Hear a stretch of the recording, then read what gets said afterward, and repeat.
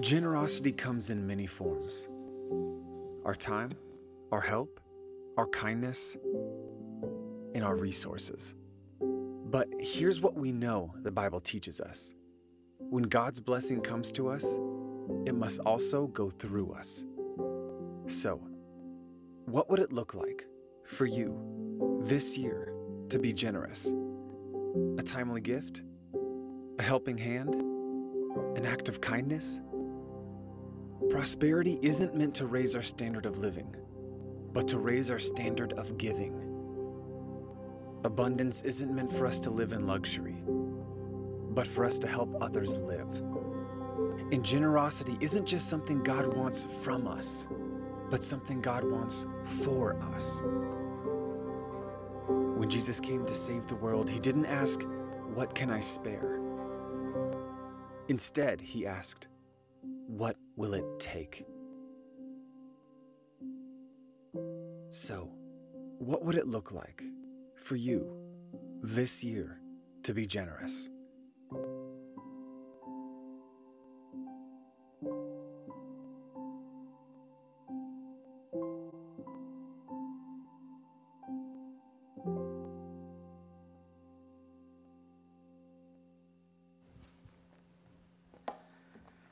Amen. Generosity. We're going to look today into 2 Corinthians. If you would have your Bible, you want to open up. It's in chapter 9. We're going to look at chapter 9, verses 6 through 15.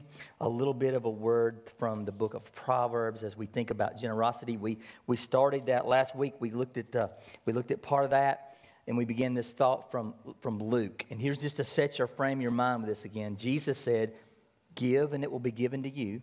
They will pour into your lap a good measure, pressed down, shaken together, running over. For the standard of measure, it will be measured in return to you." So we saw that, and we began to think this thought about generosity. Today, we're going to hear more about generosity from the Apostle Paul writing a letter to the church at Corinth. And here's what this letter encompasses many things. But chapter 8 and 9 specifically deal, both chapters, with this thought of generosity. And here's what's going on in their world at their time. The church in Jerusalem had run upon really hard times.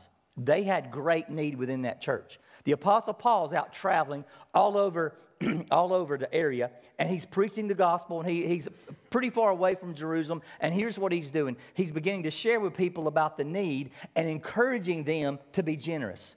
He's encouraging them to be generous, to give back to the church there in Jerusalem. Now, what's interesting about that, so many things, because primarily the church in Jerusalem was a Jewish church, okay? Primarily Jews who had been saved. And the churches out where Paul's at was primarily Gentile churches. So there were the Gentiles giving of resources to the Jews. Now, I know they're all the body of Christ, but in their day, there was struggles with things like that, okay? We have struggles with things even like that in our day, where we see different things. Paul is talking to them about this place here of generosity, and he's going to talk to them about that and what that looks like and what that feels like. So, in light of what I just said to you, I want you just to listen and look at chapter 2, verse 9. I will read 6 through 15. And just listen with that in mind. Here's what he's going to say. "Now this I say," the Apostle Paul says, "this I say, he who sows sparingly will also reap sparingly. And he who sows bountiful will also reap bountifully. Each one of you must do just as he has purposed in his heart, not grudgingly or under compulsion. For God loves a cheerful giver. And God is able to make all grace abound to you, so that always having all sufficiency in everything, you may have an abundance for every good deed. As it is written, he scattered abroad, he gave to the poor, his righteousness endures forever. Now he who supplies seed to the sower and bread for food will supply and multiply your seed for sowing, and increase the harvest of your righteousness. You will be enriched in everything for all liberality, which through us is producing thanksgiving to God. For the ministry of this service is not only fully supplying the needs of the saints, but also overflowing through many thanksgivings to God. Because of the proof given by this ministry, they will glorify God for your obedience to your confession of the gospel of Christ, and for the liberality of your contribution to them and to all. while they also, by prayer on your behalf, yearn for you because of the surpassing greatness of God in you. Thanks be to God for his indescribable gift. Now I want to flip back into the book of Proverbs and let's listen to Proverbs 11, verse 24 and 25. Solomon wrote this: there is one who scatters and yet increases all the more. And there is one who withholds what is justly due, and yet it results in only want. The generous man will be prosperous, and he who waters will himself be watered. Father, thank you for allowing us to come into this place today and to worship you. As we have sang just a few moments ago, God, you are good. And God, and you have saved us and brought us to a place of knowledge, a place of truth, a place of being indwelt by, and hopefully filled with your Spirit.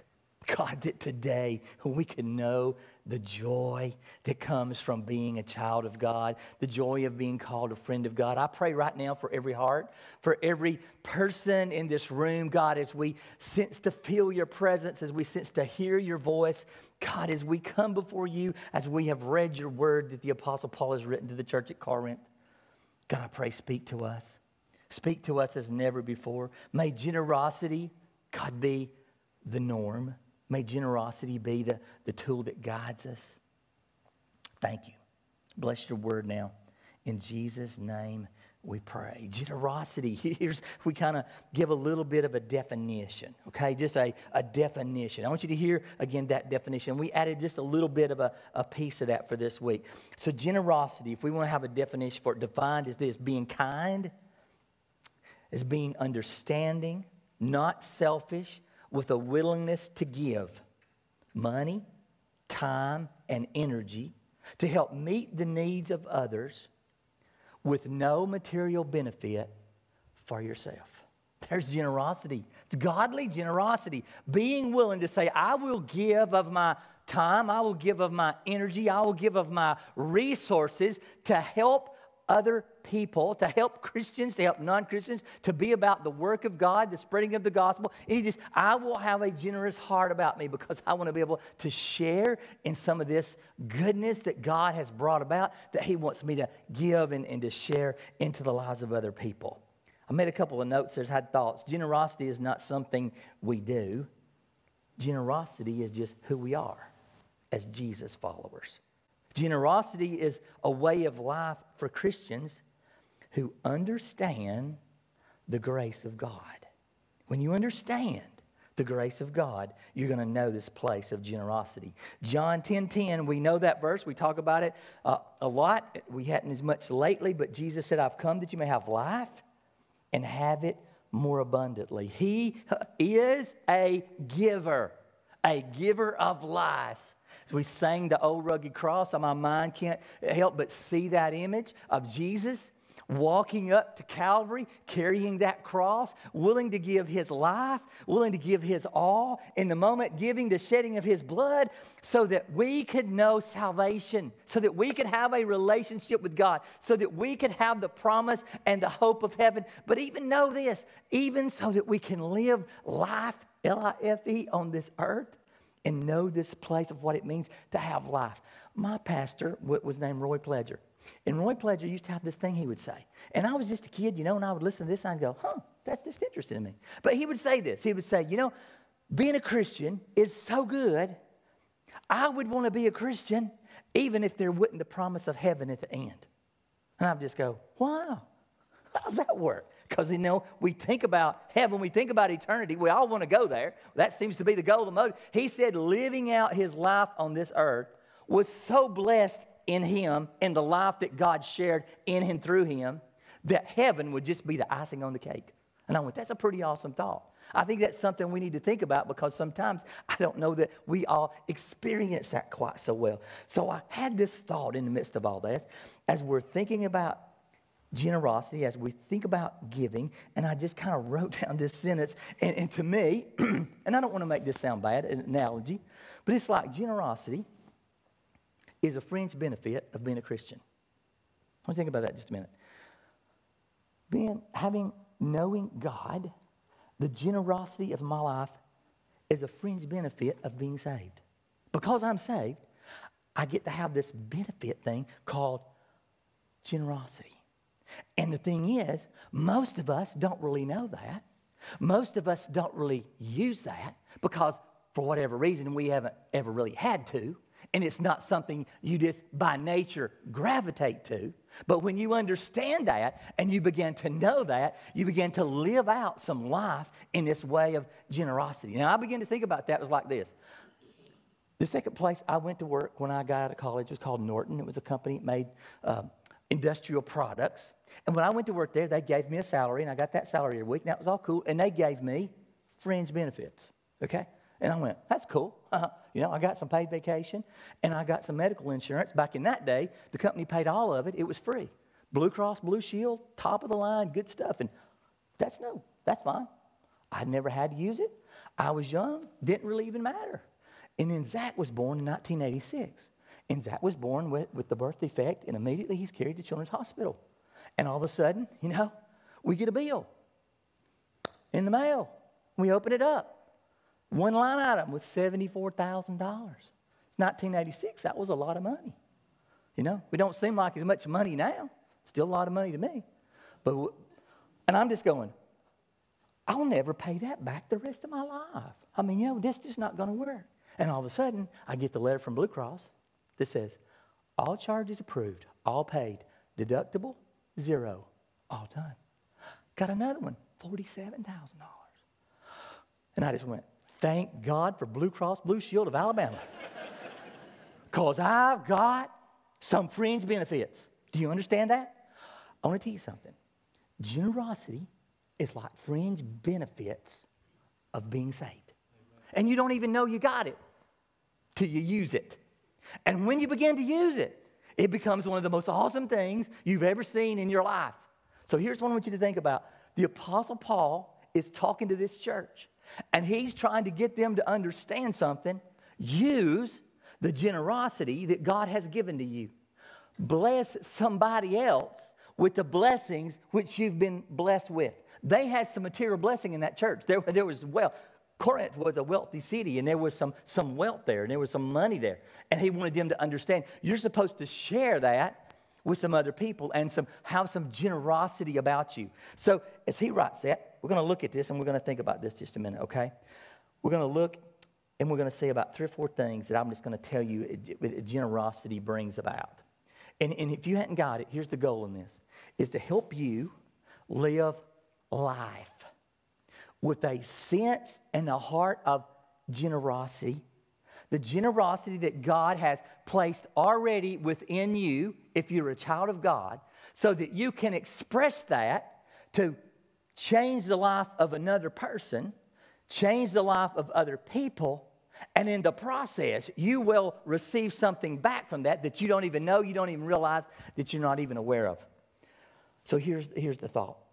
I just wrote this down, 4 truths of generosity. The first one in verse 6 through 11. And here's just a thought. You'll see it on the screen. Generosity will allow you, get this, to experience God's blessings. That sounds simple. Generosity is going to allow you to experience God's blessing. And some people say, well, I already experienced God's blessing. And to some degree, maybe we do. Maybe there's some degree, there's something beyond that. We're going to look at that and think about that for just a minute. But I want you just to listen to these words and think this out. Generosity is going to help you experience God's blessings. And there's 3 things that he says in here, in these verses, that's kind of like just plain old principles. You understand me? Just a plain old principle. Just a principle that if you just kind of plug it in, you don't even have to understand it. It just works. Now, I've been trying to think about that in a way of a principle. She said there's principles. And I was thinking yesterday, I was in my office and I studying a little bit. And I come in and I flip my light switch on. And thank goodness, the light came on. And I reached in my corner and I flipped another button and another light came on. I can see. You know, and I thought, I don't know how that works. I thought about it out why, because Al knows how that works. He's an electrical engineer. He understands that. I don't understand it, but I know how to flip the light switch on. And when I flip the light switch on, I get some light. Generosity here is going to help us like flip this light on and see some benefit, okay? Understand that. Listen to verse 6. Now this I say, He who sows sparingly will reap sparingly. He who sows bountifully will also reap bountifully. Here's the first principle. There's a principle here. Just call this the principle. It's increase. The principle of increase. We reap in the measure we sow. Generosity is going to be known in your life by the measure which you sow it.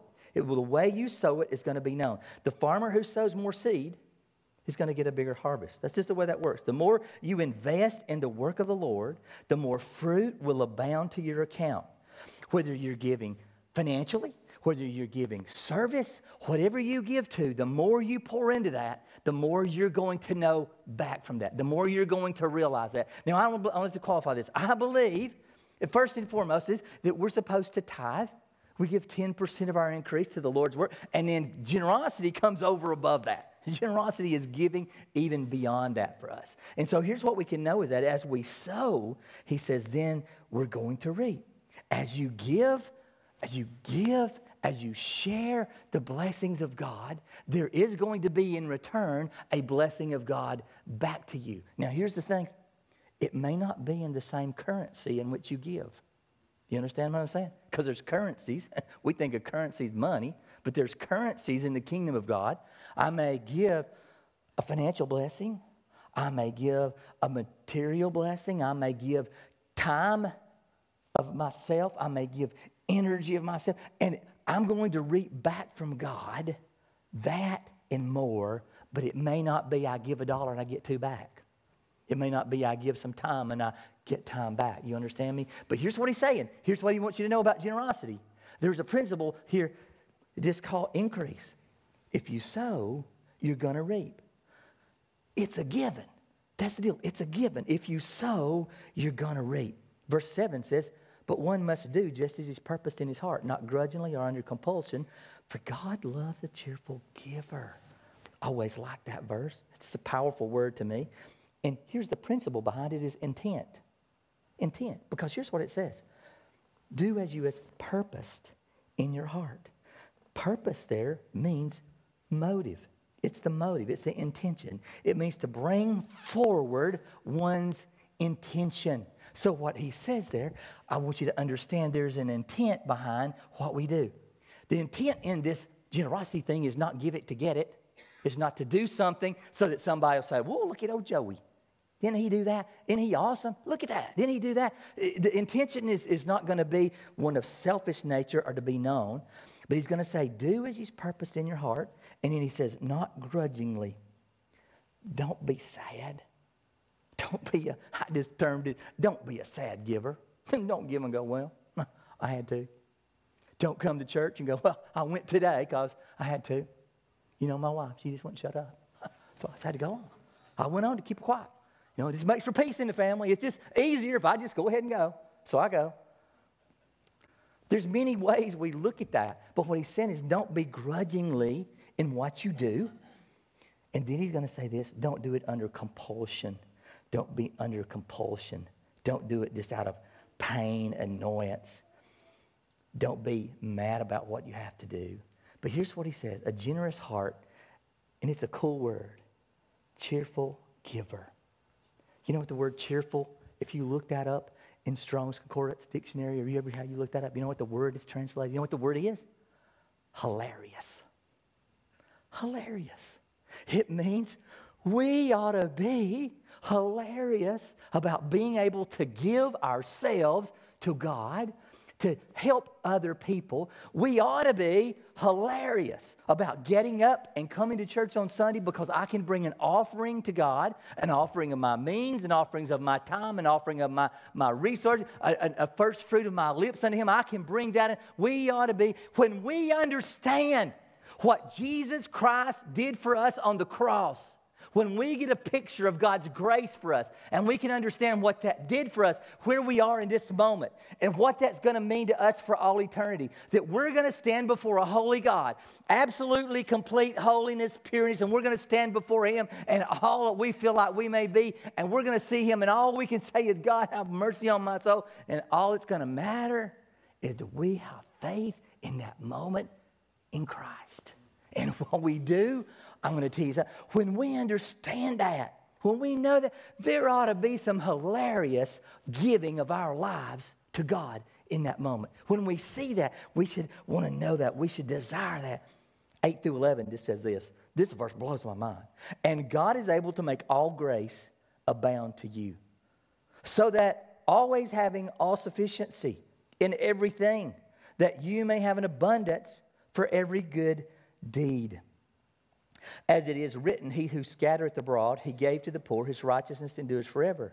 Now he who supplies seed to the sower and bread for food will supply and multiply your seed for the sowing and increase of the harvest of your righteousness. Now listen to this verse. And you will be enriched. And you will be enriched in everything for all liberality, which through us is producing thanksgiving to God. Now here's the principle. And I just call it this: immediacy. Immediacy. There is, I believe this, in our lives, there is when we truly bring forth some generosity from our heart purely to God, is not going to have to plant some seed and let them grow. Because look what he says in these verses. It is amazing. God's able to make all grace abound to you, having all sufficiency, always in everything, as abundance for every good deed. He supplies seed. He makes it multiply for the sowing of increase of the harvest, and you're enriched in everything. And here's what he says, and here's what he's going to say. When you get this, you're going to live blessed. You're going to live some level of enriched. So, this happened to me this week.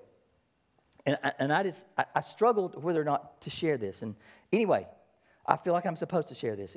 Through the week, this week, well, first off, I had $100. I keep $100 stuffed in the corner of my wallet, way back in the corner, for emergencies. And I've learned now not to carry a lot of money with me. I've never carried much money with me. Back in my early days here, honestly, I mean, when people would come and need something, I'd just give them my money. Because I just, the way I was, I'd just give them my money. And so I learned, carry less money in your wallet.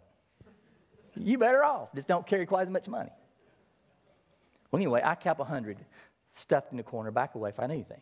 This week, through the middle of the week, I'm sitting there, and all of a sudden, God reminds me, you got $100 in your pocket. I'm like, yeah. And here's what he said. I want you to give it to somebody. And I went, huh? He said, I just want you to give it to somebody. And I said, okay. Who? And he said, I'll show you. That was it. That was it. Okay. So through the week, I'm going about and milling about, and in the course of that, I encountered a person. And when I encountered the person, immediately God said, they're the one. I said, they're the one? He said, they're the one. So anyway, I went in my office, and I sat down, and I wrote a note, stuffed a $100 bill in it, wrote a person's name on it, and then I dropped it off and just said, I don't know. You'll understand it when you read the letter. Okay, so in light of that, I'm just going to share with you immediacy. This is kind of cool. So, 3 hours later, I get this. Thank you. I don't have the words at the moment to explain how I feel. Just know that it meant more to me than you can imagine. God always knows what I need when I need it the most. It's not even the money that brought tears to my eyes. It's just the thought of being appreciated. The devil always tells me I'm not good enough. But today, God let me know that I am. Thank you. And I went, that's awesome. That's awesome. You know what I mean? That is awesome.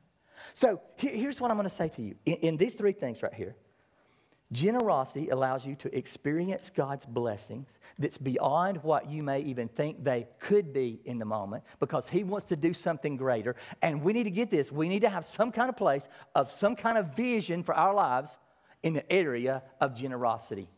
We need to quit thinking, what can I get? What can I get? And we need to flip that and say, what can I give? What can I give? Because I'm going to tell you what, I believe this.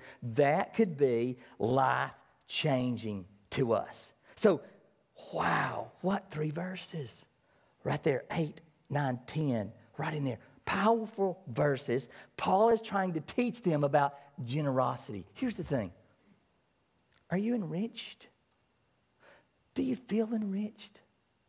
Does life seem to suck the life out of you more than it does replenish the Spirit of God within you? I'm going to tell you something. Generosity flips the switch. Generosity is a benefit given to us by God that moves us, that changes us, that takes us from being doubtful to take us to being a person of greater faith. That takes us from being weak in our heart to being much strengthened and encouraged in our heart, because it takes the focus off of just of us and places it on blessing another person in the name of Jesus. Generosity, I don't know. I think there's something to this. He says in those verses, sufficiency. You have sufficiency. That means you already have in you everything you need to be generous. You already have it. And most of the time we go, well, when I get it, I'll give it. You already got it. You already have whatever God wants to bless somebody else with inside you. And when you communicate that, when you share that, when you give that, I'm going to tell you something. You're able to know greater the blessings of God in your life. That's a principle to me of generosity. Verse 12 says this, for the ministry. It's interesting, he changed that. The ministry of this service. And he's talking about giving. He's talking about a giving of an offering to them. For the ministry of this service is not only fully supplying the needs of the saints, but is overflowing through many thanksgivings to God. Generosity will help meet the needs of others. It just does. Generosity helps meet the needs of others. Paul kind of broadens the terminology here.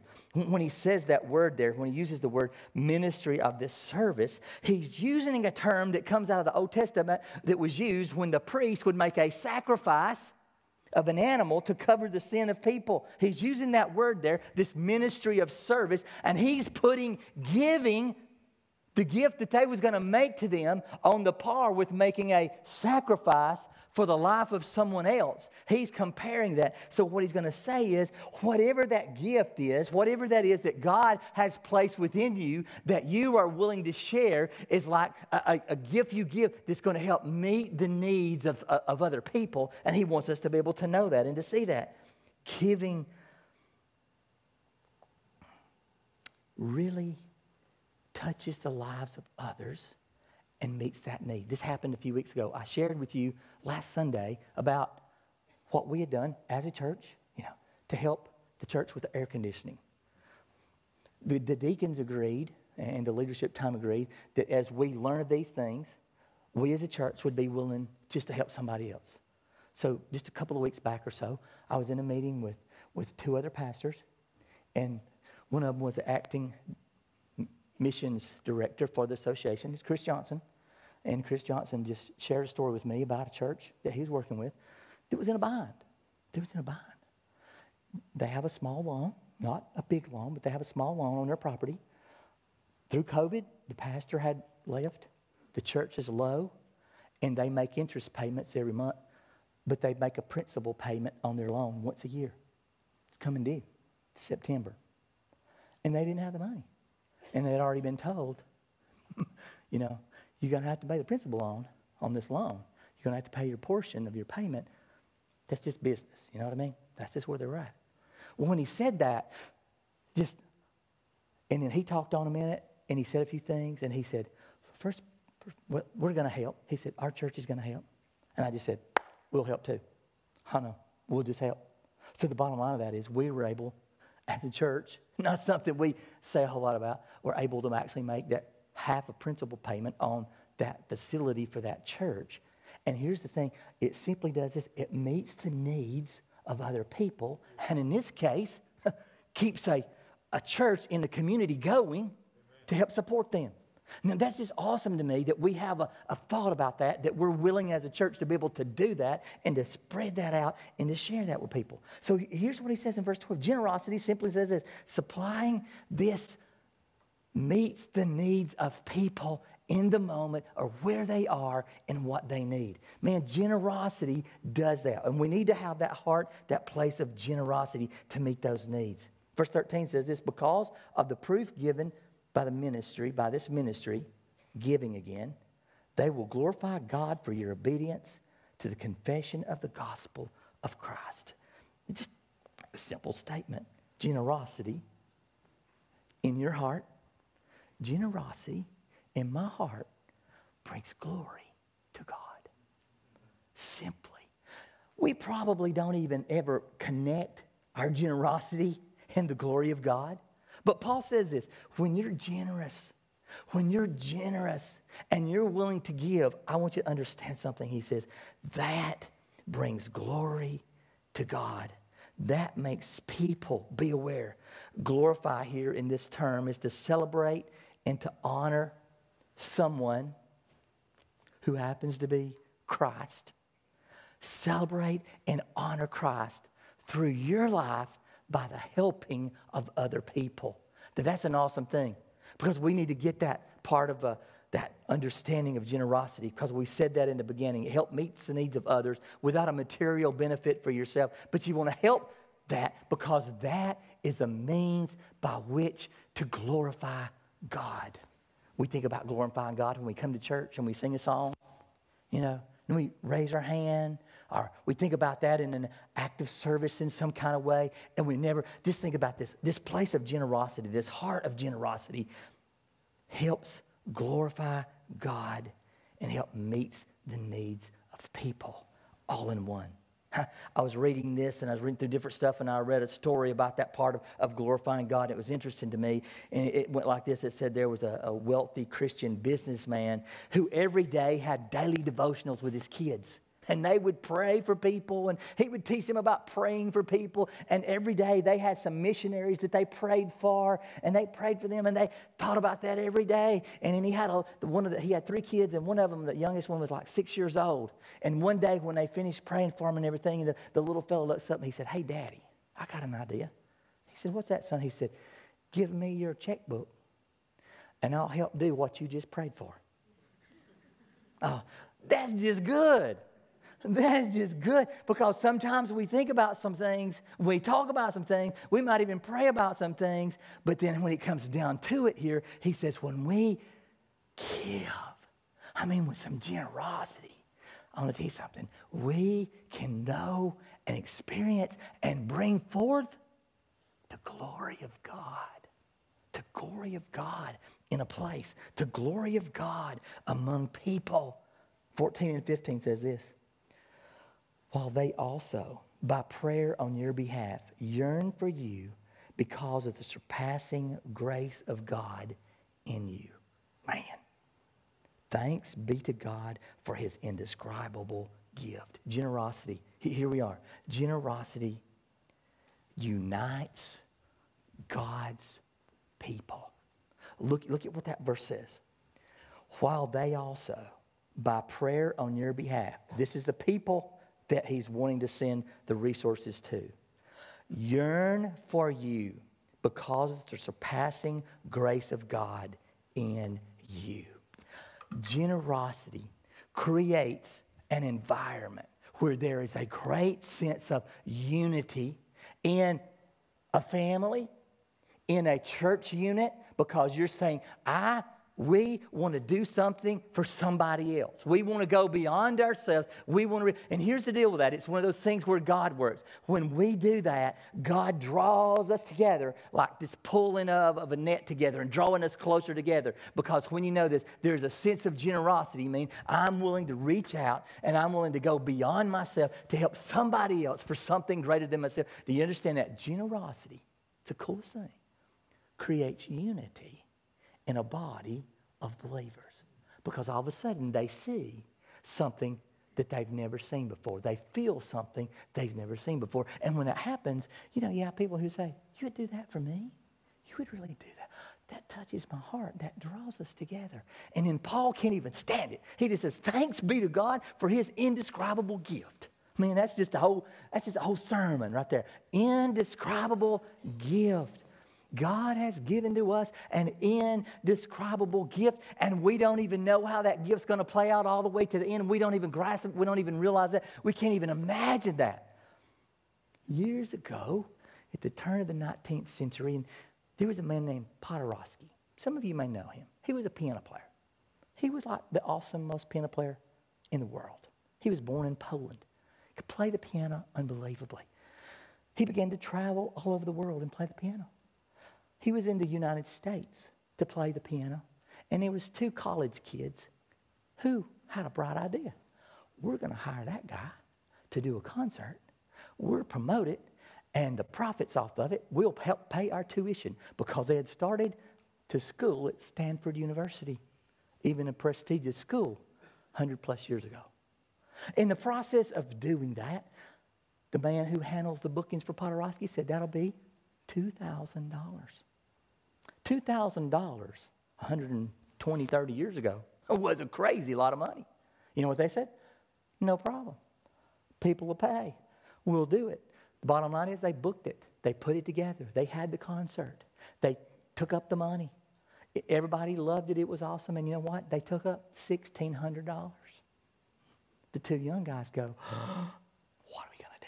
So they took it personally to Mr. Podorowski with a note that says, here's $1,600 and an IOU for $400, and we're going to bust it till we get you the money. Here's the coolest thing. He tears up the note, hands them the money back, and says this, go pay all your expenses. Give me 10% of what's left over. You guys keep the 90. That's pretty awesome. Good guy. Podorowski becomes the prime minister of Poland. And then World War I starts. And Poland is starving to death. Literally starving to death. They have no food. And there was a man in America named Herbert Hoover, who was not president yet, but he was over a relief agency, who knew Mr. Podorowski, and he got millions of dollars worth of food and got it to France, got it to Poland, saved those people. Podorowski says, I want to meet the man who did that. So he travels to France and meets with Herbert Hoover. He said, sir, I cannot thank you enough. I don't know why you have helped us. And Herbert Hoover said, well, you don't remember me, but I was a young college student at Stanford, and you did that concert for us, and you give us all the money back. I'm just trying to pay you back a little. Generosity, I'm going to tell you something, has a way of going places we never know it'll go. And it has a way of coming back in ways we'll never know it'll come back until you reach heaven. Some of the reward that you're going to know from some generosity that God wants you to share today, you will never know till the day you stand before Him. That's awesome to me. That is awesome. Listen, here's what God is saying to us. Here's where He wants us to be. Understand the heart of generosity. Understand how God wants you to be with your money, with your time, with your resources, and with all that you do in life. Don't look at it as little compartments. Look at it as this, as we said last week. God owns it all. It's all His. What does He want me to do with that? And to give, to touch the lives of other people, to bring about what only He can bring about when He touches people's lives through you, through a hand of generosity. Let's pray.